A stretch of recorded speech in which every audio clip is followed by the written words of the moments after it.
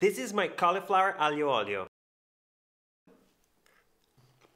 Quick, simple, tasty. Cut the cauliflower into florets. Then take the larger florets, cut them like this, then separate them with your hands. Add them to a baking sheet. Season with extra virgin olive oil and salt. Then toss them with your hands and arrange them on a single layer. Bake in a preheated oven for about half an hour until they're nice and roasted and pork tender. While they cook, to a large skillet, add extra virgin olive oil, minced or grated garlic, red pepper flakes, and fry gently for a short minute without burning the garlic. Then turn the heat off and add finely chopped parsley. Give it a quick stir and let it cook for about a minute with the residual heat of the pan. Add in roasted cauliflower florets, turn the heat on to medium, and toss them in the aglio olio sauce. Cook the pasta until al dente. Then drain the pasta and add it to the sauce. Add about half a cup of pasta water and toss the pasta in the sauce till there's no more water in the pan. Turn the heat off, add another drizzle of extra virgin olive oil if necessary, grated parmesan cheese, and a squeeze of lemon. Give it a final stir, then serve it on a plate, some roasted cauliflower on top, sprinkle of pine nuts, and